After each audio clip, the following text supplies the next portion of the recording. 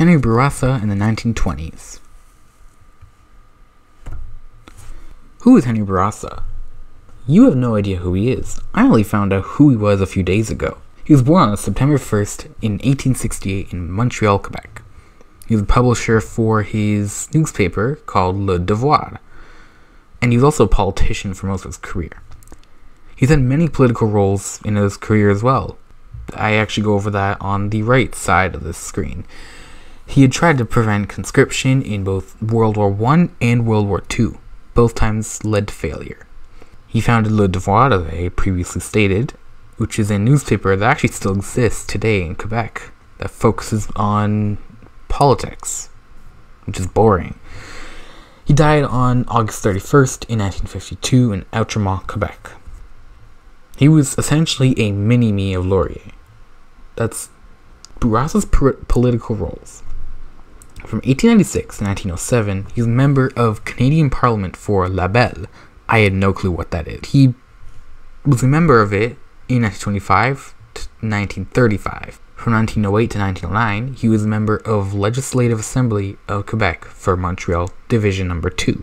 Yeah, from 1908 to 1912, he was a member of Legislative Assembly of Quebec for Saint He was part of the Liberal Party. He was also, as I previously stated... Wait, did I no, I didn't say that. He was against World War I conscription. Henri Bourassa's life in the Roaring Twenties. Henri Bourassa had returned to public office in 1925 after leaving in the earlier 1900s. He was later defeated in 1935. In 1922, Lionel Goblin and Quebec nationalists wanted to separate Quebec from the rest of Canada. Henri had the idea of only the Canadian Parliament could declare war. Later, Mackenzie King actually made this a law in 1925. He was trying to keep the country from dividing in two, which would be the English on one side and the Quebec people on the other. He did a terrible job at doing that, though. At least they didn't become their own country. So what was his life in the 1920s? Roaring.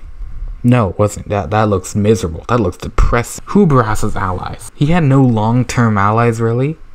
He worked with Laurier to prevent conscription, which, as I previously stated, failed. He worked with the Prime Minister during the 1920s, Mackenzie King, to change the role of the Governor General. His supporters were actually his allies, pretty much, because that's what supporters are. He had worked with conservatives to oppose a U.S. capital investment as well. By the way, he was liberal. Not many had actually dealt with similar situations as Bourassa did, at least not to my knowledge and research I had done. Most political party leaders were actually afraid of Bourassa. They were worried that he would get control of the country, as he had a huge say in pretty much everything. And he had a huge political role, more so during the World War I. The most similar, further in the past, that I don't know why I thought this, Louis Riel, kind of? They both support groups that not many would support. I really don't, yeah. What things continue through others today, though, that he was trying to do, or something along those lines. Everyone's trying to unite everyone, either by race, gender, background of some sort, whatever it is, something.